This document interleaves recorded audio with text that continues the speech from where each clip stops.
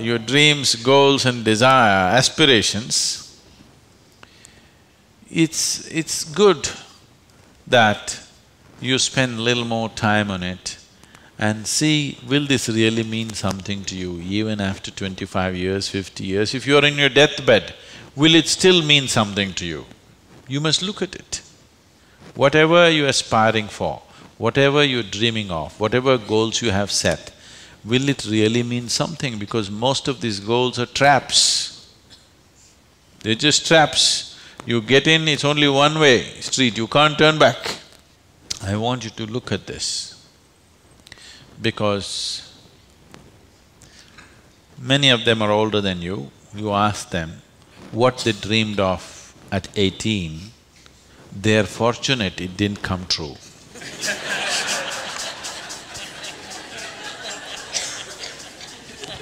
Yes or no? If everything that you desired and dreamed came true in your life, could you live with it? Fortunately, many of those things got filtered and never came true, isn't it? So, it will be very good if anybody of your age, if they want to decide and fix the goals of their life, it'll be very good if they take a break from all influence that's around them. Social influences, family influences, other influences, withdraw somewhere, that's why an ashram. Withdraw somewhere, sit down, meditate, bring yourself to a certain level of clarity and joy. When you're very happy and clear, you must decide. Not in desperation, you set goals. Desperate goals that you set will mean a lot to you at that moment. Tomorrow morning you look, you don't know why you're tangled up with it. So, it'll be good. If you're fixing your life, it's best that you do it when you're very, very peaceful, happy and clear-headed, isn't it? Not influenced by anything around you, simply by yourself.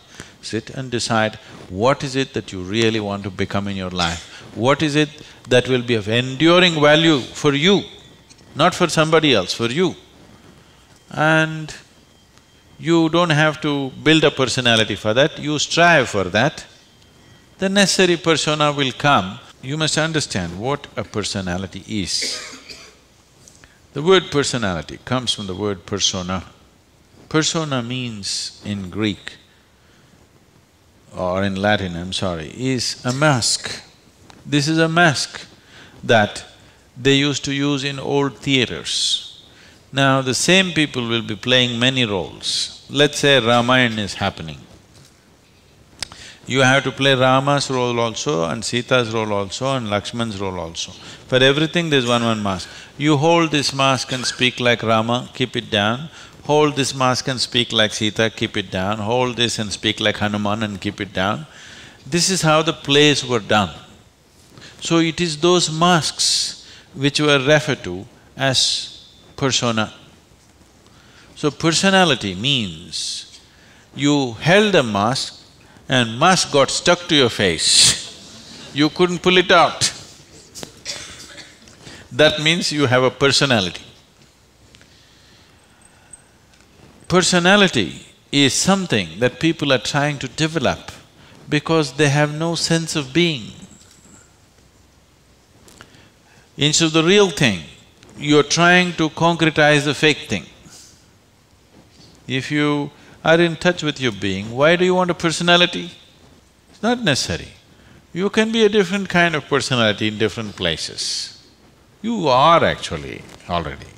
Or are you stuck with one personality? Some people are. People who are simplistic in their head have only one personality. Others have different personalities in different areas of life, isn't it?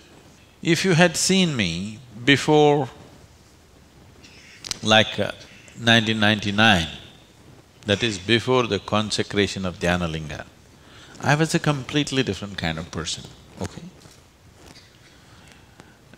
To such an extent, everything about me was so different. Well before that things happened that was beyond me, but this was conscious. At that time I was single-minded towards a certain purpose, I was in a certain way. So after… I never thought I will live beyond that. but somehow things happened.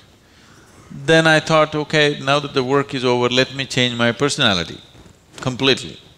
To fulfill that, I had acquired a certain kind of personality. And now that it's over, I thought, let me change it. And I told people around me, see, I'm going to change my personality. Don't be shocked, I'm still the same guy. They said, no problem, this. I said, just hang on, because things will change. Everything about me will change, the way I operate will change, the way I speak will change, the way I dress will change, the way I do, everything will change. They said, no problem, we know you, we love you with this. I said, that's okay, hang on tight, because when things change, people fall off. Lot of people fell off because they couldn't believe. Where is that person that they knew? That person just evaporated, you know This is a new person, they can't identify with this new person. I told them and changed. In spite of that, they fell off, so many of them. So many of them who were very dear to me and very close to me, they fell away because I changed so dramatically. And I told them I'm going to change because one phase of work is over, now it's time to change my personality. The way I look, the way I dress, the way I speak, the very way I am, everything about me. I even changed what food I like. I changed my personality, so I thought I'll change my food also.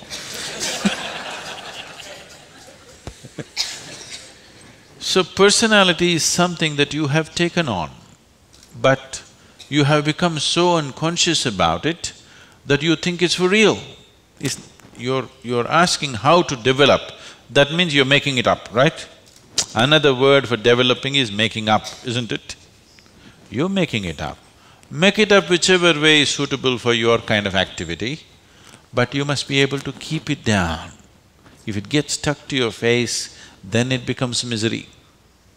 Then all suffering will come to you. You can take on any kind of personality, but when you want to keep it down, you must be able to keep it down. There was a sage. He was so wise. People went to him and crowds gathered. Then the king went to him and the king saw such a wise man should be in his court. So he told the sage, you must come and become my chief minister, because a wise man like you shouldn't go waste sitting under a tree. You must be useful for the people. The sage said, see, that's fine, but I have a condition. You must give me a room in your palace where I will spend every day 1 hour. You should never peep into that room, you should never ask me what it's about, you should never break into it, nothing. This room should be left unexplored by yourself, your servants, your secret agents and everybody. King thought, that's not a problem. What's the problem with me? You want your room, why do I want to look into your room? Take it. Then whenever any important meeting is to come, this man who's sage, now who's become a minister, so he's wearing appropriate clothes for the palace, but he goes in to this room and locks himself for 1 hour and comes out. A few months and years passed, but then after that, king's curiosity, it even got us to Mars. He wants to know what the hell is he doing inside.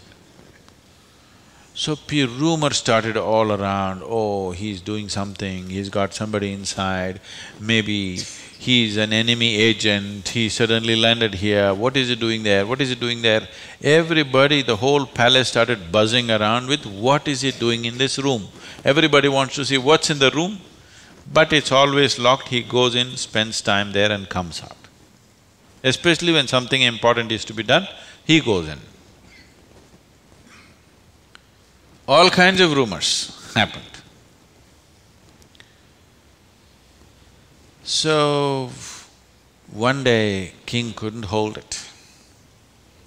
King asked this man, "I want to see what's in that room." He said, "Well, there's a promise you've given me. If you break the promise, I will leave." So he contained it. He doesn't want to lose the man. He's too wise.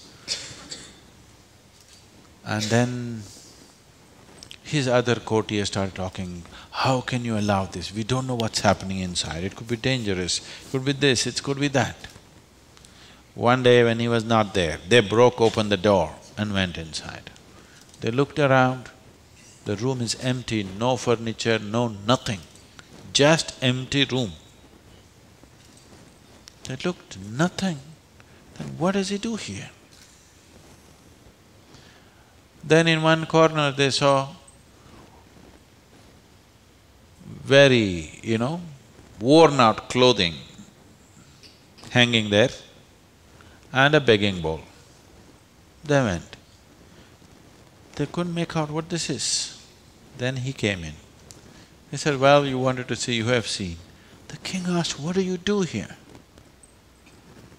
He said, "Whenever I want to make any important decision, I come here, wear my worn-out clothes and sit with a begging bowl. Clearly, that I don't want to be caught up with all the things of the palace.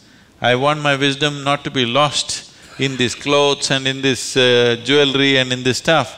So I come here, wear those clothes, sit with my begging bowl, make the decisions and then come out. Now you've broken the promise," and he left.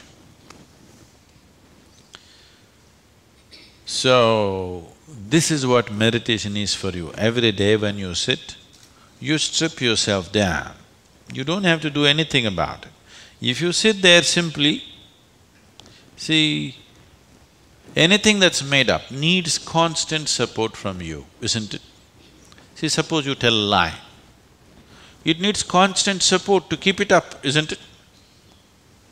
But if something is true, you can even forget it, but it's still there, isn't it? You understand what I'm saying? If something is true, even if you forget it, it's still there, no problem. But if it's a lie, you have to keep it up. Your personality is a lie. Your being, your existence is the truth. You don't have to keep this up, this will be anywhere there. What you make up for the sake of the society, to function in the society, you need a certain kind of makeup. You must be able to keep it down. If you're going to bed fully made up, then something wrong with you.